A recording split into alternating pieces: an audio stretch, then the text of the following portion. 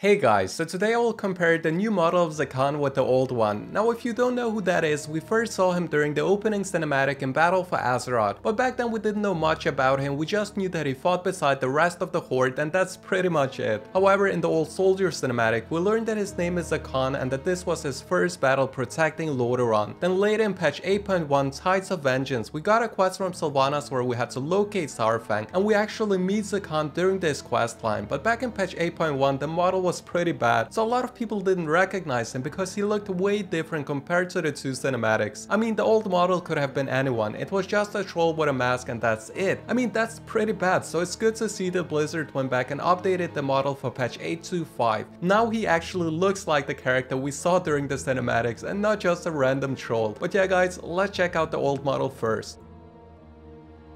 So yeah guys, as you can see, the old model doesn't look anything like him, and as I mentioned, if you played through the questline you probably didn't even recognize him, which is pretty bad, so it's a positive thing that Blizzard went back and updated the model so you can actually see that it's the troll from the cinematic.